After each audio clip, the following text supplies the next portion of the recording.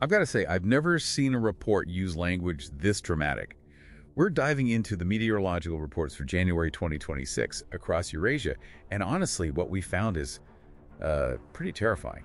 It's not just a bad winter. No, it's what the scientists are actually calling the Great Eurasian Atmospheric Separation.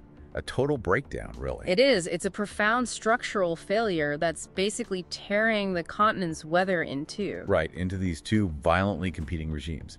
So for this deep dive, we want to get to the why.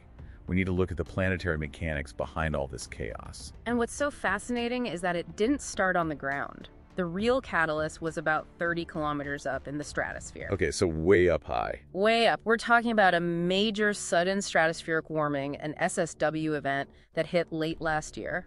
An SSW. So can we think of that as like a sudden mechanical failure, the atmosphere's natural wall just giving way? That's a perfect way to put it. When the SSW happened, this huge high-pressure anomaly, an anti-vortex they call it, formed in the mid-stratosphere. And how high up are we talking?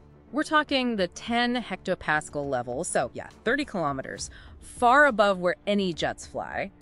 And this atmospheric punch was so strong, it literally split the polar vortex. Allowing all that Arctic air to just bleed southwards. Exactly. So the failure happens 30 kilometers up, but it absolutely does not stay up there. But what allowed that break to happen so easily? There must have been a precondition. There was.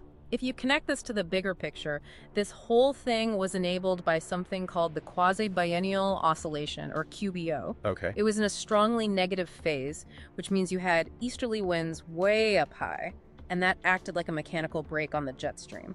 Wait, mechanical brake, what exactly is it slowing down for our listeners? It's breaking the jet stream's ability to hold its shape.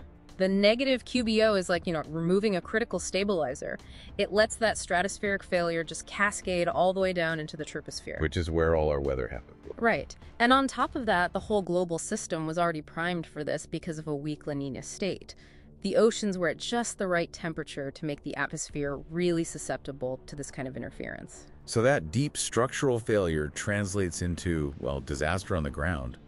A real duality. In the Western regime, Northern Europe got hit with a rapid Arctic outbreak. And this isn't just about putting on a heavy coat. We're talking about the sudden chaos of Storm Anna. The impacts were immediate, weren't they? Absolutely. Deep frosts, up to 30 centimeters of snow in the UK Highlands. But the real story was the crippling of travel. Amsterdam's Schiphol Airport had, over 300 flight cancellations in just the first week of January? Wow, and the contrast when you look east is even starker. It is. The eastern regime is just locked in a severe continental deep freeze. Russia, the Caucasus. But the key here is the high amplitude volatility, especially around the Urals. Okay, what do you mean by volatility? Take Yekaterinburg. We saw a catastrophic collapse of thermal stability.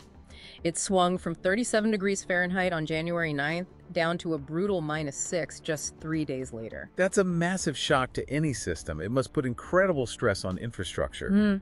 Why the Caucasus specifically? Why did they face such immediate collapse risk? It's the combination of heavy, wet snow with those sudden temperature drops.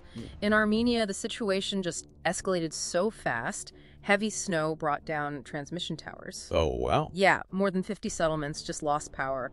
And in Georgia, the critical Stepantsminda-Lares highway, a major cargo route, it was paralyzed. Risk of being shut down for 5 days straight. So what does this all mean long term? The reports keep throwing this phrase around, the new normal.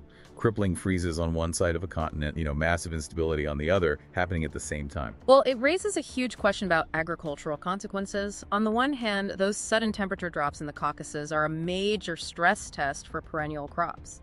Vineyards, for example, can be totally wiped out. But there's an upside somewhere in this. Surprisingly, yes. Buried in the reports is this idea that the deep Siberian freeze, with temperatures down to -60 Celsius, might provide a kind of natural Siberian disinfection by terminating pests like the Siberian silk moth. So, a potential long-term agricultural benefit from a short-term disaster. So the big takeaway from this deep dive is pretty clear. Weather risk management can't just be about tracking cold fronts anymore. Not at all. That's yesterday's model. You have to incorporate these huge planetary scale drivers, the QBO, ENSO. That's what turns a bad winter into a historic continent-splitting event. Exactly. Which leaves a pretty provocative thought for you to consider.